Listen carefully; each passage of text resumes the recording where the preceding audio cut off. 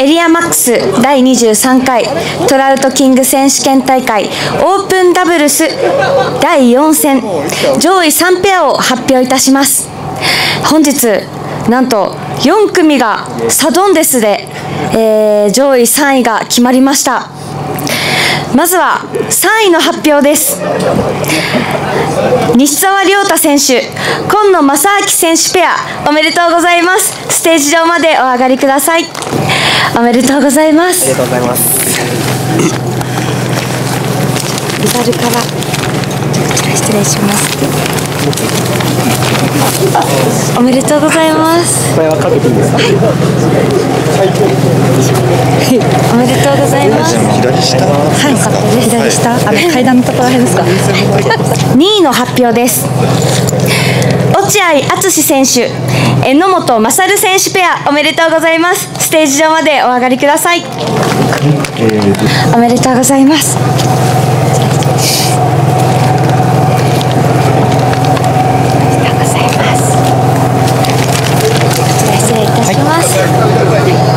こちらがエキスパート進出証明書でございます。おめでとうございます。頑張った。落合選手、すごいの。すごいの。榎本選手、おめでとうございます。いよいよ優勝ペアの発表です。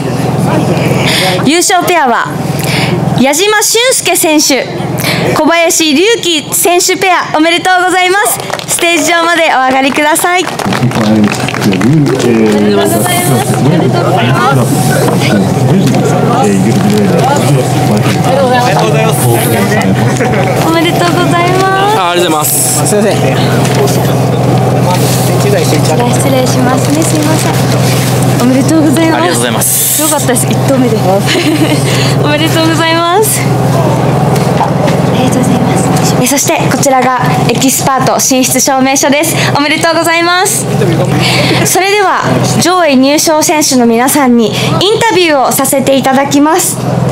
入賞者にインタビューをしてくださるのは本日オフィシャルスタッフとしても活躍してくださいましたアングリングファンの姫ちゃんです。よろしくお願いします。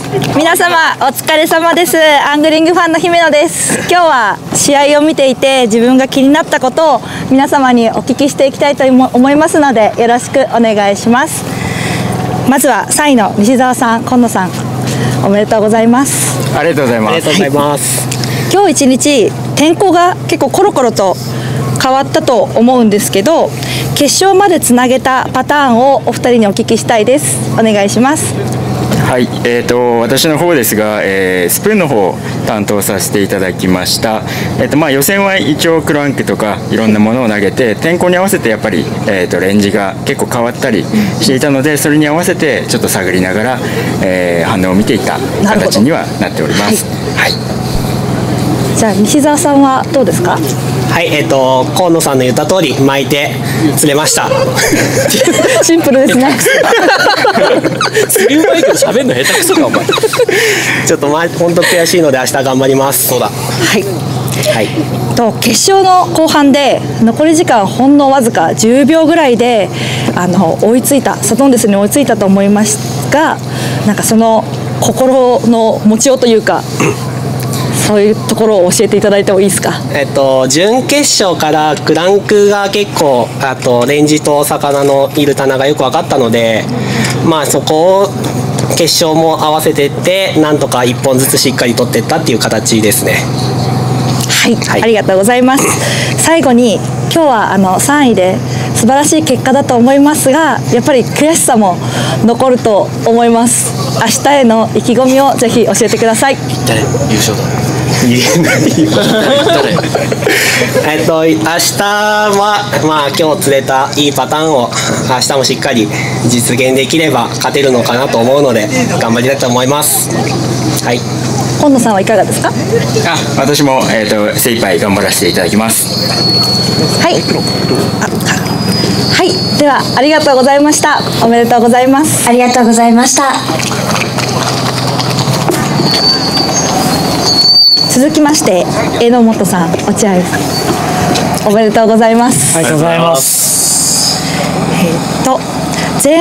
決勝の前半初めの場所から移動をしてその後の勢いがすごかった。その後の勢いでここの準優勝までたどり着いたなっていう印象が強かったんですが、どんなパターンだったか教えていただけますか？最初入った場所で、ちょっとちょっと反応が得られなくて、ちょっとライズが多い方向っていうか、見えてたんで、とにかくそっちにまず移動して、で、自分はクランクだったんですけど、チビパニクラの DRSS のしょぼくれグロースねが結構準決勝ぐらいからよく釣れてまして、でそのちょっと引き方っていうかがちょっと見つかったので、それをひたすらやって、釣っていきました。はい、ありがとうございます。それではお願いします。はい、準決決勝はスプーンの方ですね。やっぱ結構厳しかったので、自分はペレスを遠投して、棚を上げたり下げたりですね、もうひたすら、かかるのを待つという風な釣りでした。以上です。はい、ありがとうございます。そうしましたら、今ここにいらっしゃる皆様、明日の東山湖のシングルス戦に出る方も多いかと思うんですけど、明日の試合に出る方の参考になるようなパターンを教えていただけますか？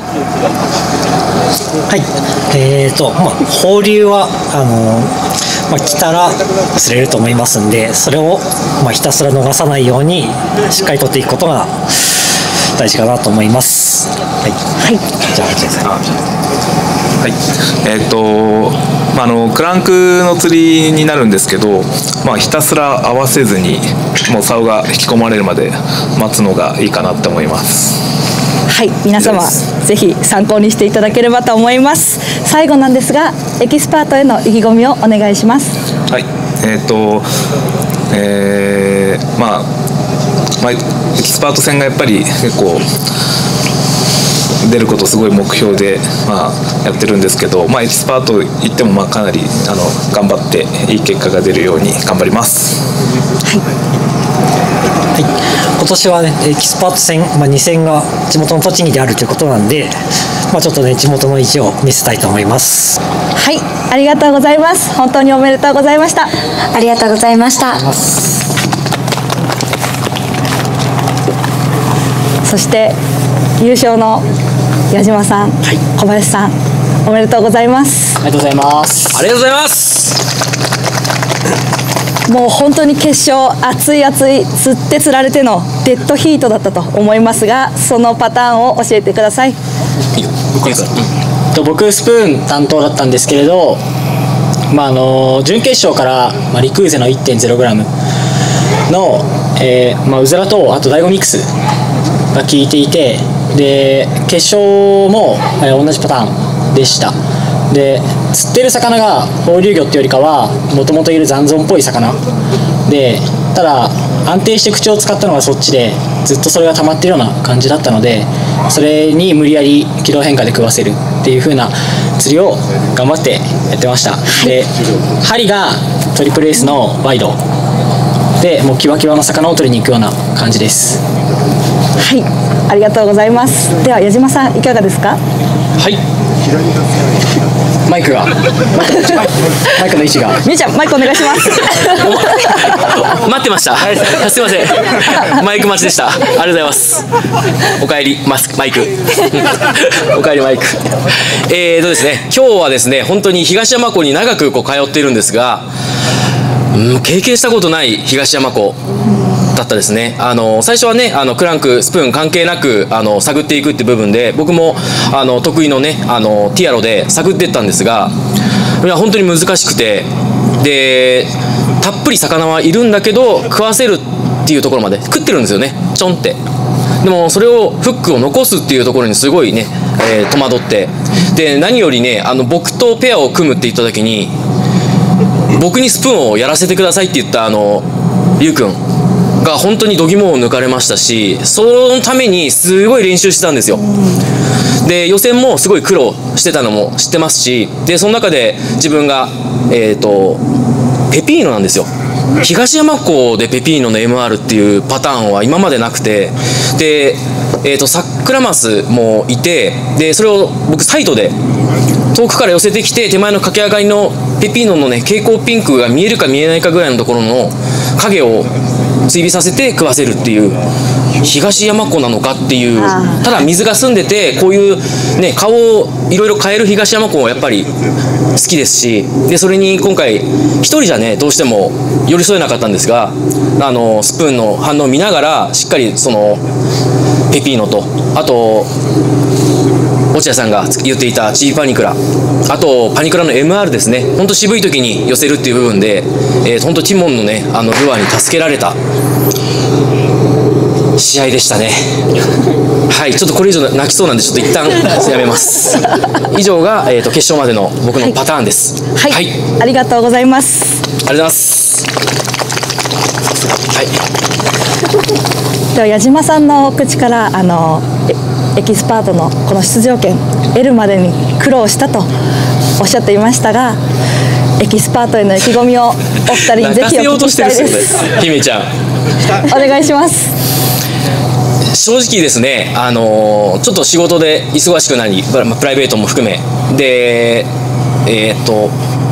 去年のティモンカップで僕今回のトラウトキング選手権のチャレンジを一回区切りをつけようと思って臨んだんですが、サドンデスでね負けてしまって、でもうその帰り道に本当に先輩方すぐ電話もらって、で